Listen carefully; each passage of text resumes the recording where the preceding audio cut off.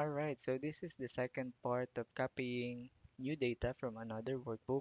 And in this part, we will use all column as references. So now let's start decoding by opening the VBA editor. And from here, let's insert a new module. And I will just name this module multi-reference.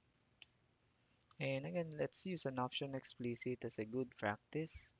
And then for the procedure, I will name it copy data using multiple reference. So similar with what we did on the first part, we will do it step by step and we will always use variable for each object that we will be using.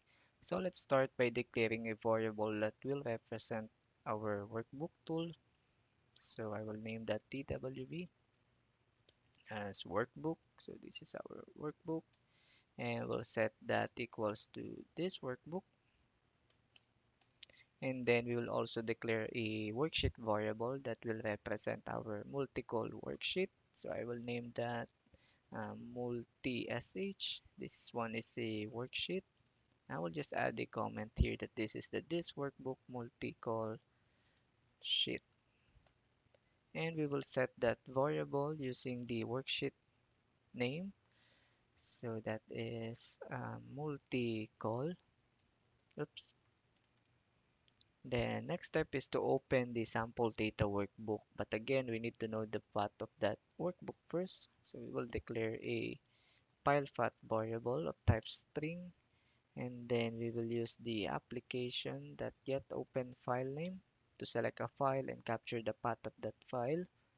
So after we have the file, we can now open the sample data workbook, but it's a good practice to use or declare a variable that will represent that workbook. So I will just name the variable data WB as workbook. And to add a comment, this is our sample data workbook. So I will set that variable using the workbooks that open function and then indicate the path of the uh, indicate the file path variable for opening the workbook. So now after we have the workbook open, because that is what is going to happen once this line of code is executed, well actually we can test it. So let me run this, select the file, and here you can see that it opens the sample data workbook. Next, we can also declare a worksheet variable that will represent the target worksheet for this workbook. We can just name that data sh, and this one is a worksheet. And I will also add a comment that this is the sample data workbook, all column sheet. And similar with what we did on the first worksheet variable, we can set it using the worksheet name. So data sh is equals to data wb dot sheets all column. All right. So now we can start looping through the sample data records. So let's declare a counter variable. I will just name it a and with a type of long. I forgot the as long. And now let's add a comment, loop through all the sample data records. Let me just add more space in here. So for a is equals to 2 because the first row in our sample data starts in row number 2.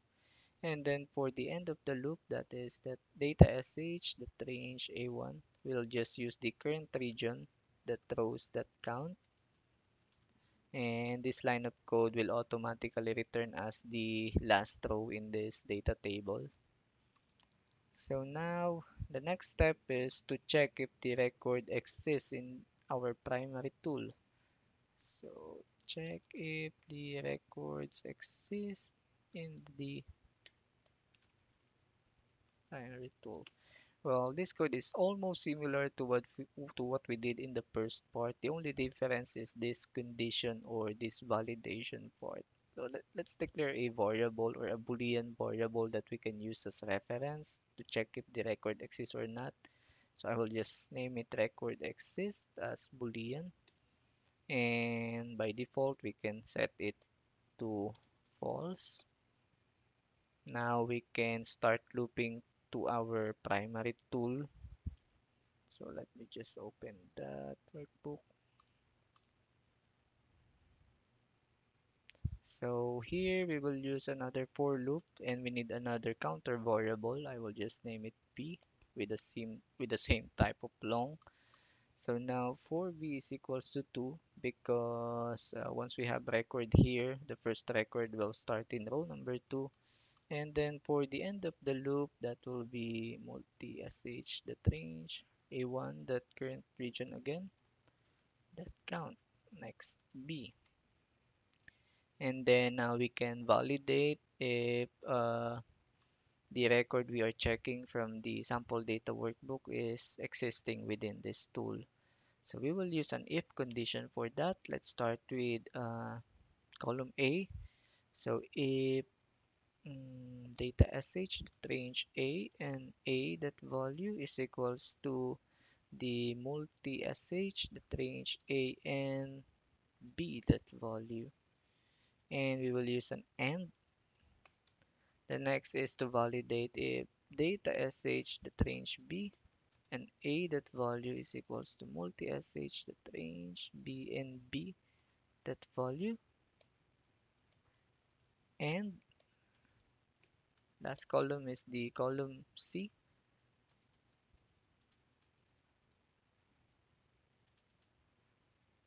All right, and then we can close this loop. So the record exists if all the column from column A to column C is the same with the record we have in the primary tool.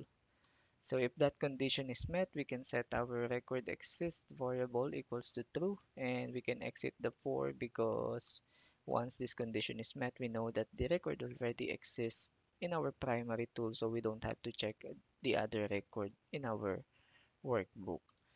The next step is to copy the data if does not exist yet. But before we can copy the data, we need to get the next available row first in our primary tool.